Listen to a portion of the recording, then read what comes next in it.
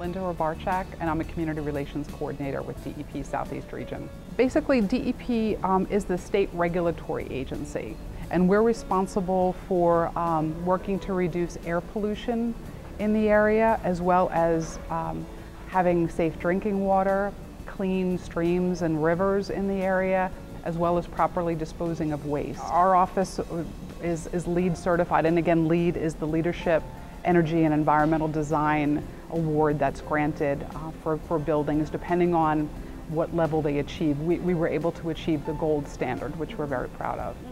We have a cistern here that collects all the rainwater and is used to flush toilets throughout the office.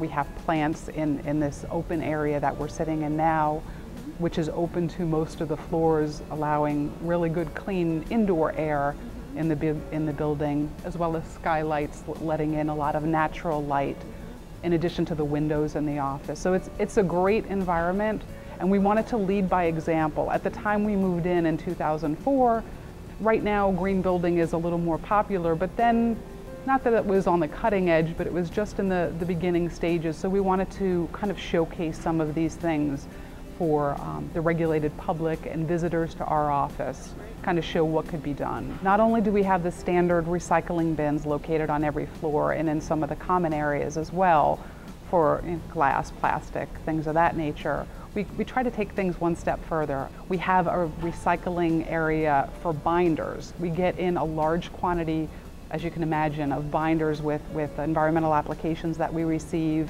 and reports submitted by the regulated community. And we were kind of in a quandary. What do we do with all these binders? So we set up in our main area a nice shelf where folks can just kind of help themselves to binders when they come in.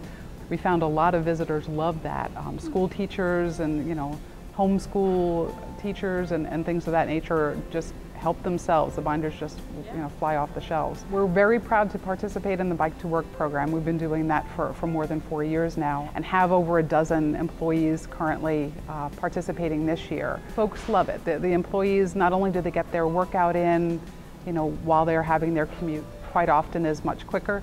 You're able to bike quicker than the cars.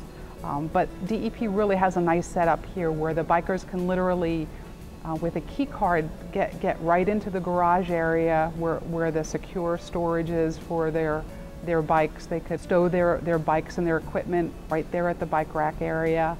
And then the lockers are conveniently located right around the corner, right in the same area of the basement. They can stow their bike clothes there, take a shower, and then go up to their office and start their day. It's a nice setup. I drive halfway and ride halfway. So instead of a 27-mile drive, I do about 14 to Phoenixville and then bike in the remaining. And actually it becomes a 9-mile ride, so it shortens the commute actually. But the hard part of the drive I miss. Instead of being stuck on traffic on 422, sometimes I'm riding by 422 faster than the cars. With the Norristown Transportation Center right at our back door, it's really convenient. We have many people that are coming in that use it as a means for commuting, not only the Norristown high-speed line or the SEPTA regional rail line. Anytime we have to go downtown for a meeting or meet with our counterparts at the EPA, we don't even think about taking a vehicle. We just jump right on the train, so it's really convenient that way.